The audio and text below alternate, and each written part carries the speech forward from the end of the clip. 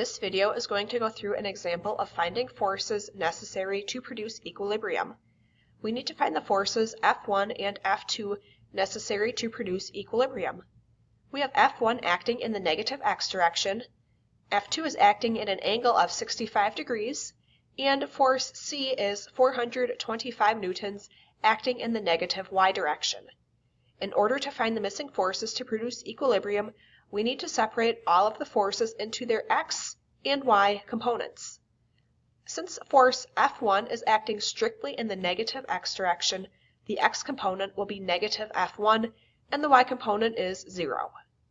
Since F2 is acting at an angle, the x component is F2 multiplied by the cosine of 65 degrees, since that is the angle the force is acting at. The y component is F2 multiplied by the sine of 65 degrees. Since force C is acting strictly in the y direction, the x component is 0, and the y component is negative C, or negative 425 newtons, since the force is pointing down. Now that we have all of the forces separated into their x and y components, we can solve for the missing forces using the idea of equilibrium. In order to produce equilibrium, the sum of the forces in x must equal 0, and the sum of the forces in y must also equal 0. If they don't equal 0, we don't have equilibrium.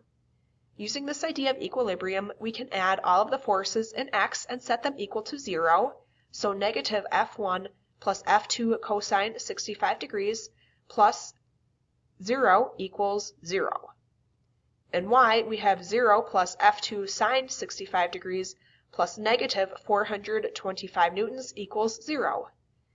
Since there's only one unknown in y and 2 in x, we are going to solve for the unknown F2 in the y component. Then we can use that value for F2 in the x component to solve for F1. Using algebra, we see that F2 sine 65 degrees is equal to 425 newtons. Dividing by sine of 65 degrees, we see that F2 is equal to 469 newtons. Now that we know what F2 is, we can substitute that in for F2 in the x side of things and solve for F1. Rearranging, we see that F1 is equal to 469 multiplied by the cosine of 65 degrees. This means F1 is equal to 198 newtons. This concludes our example of finding missing forces using the idea of equilibrium.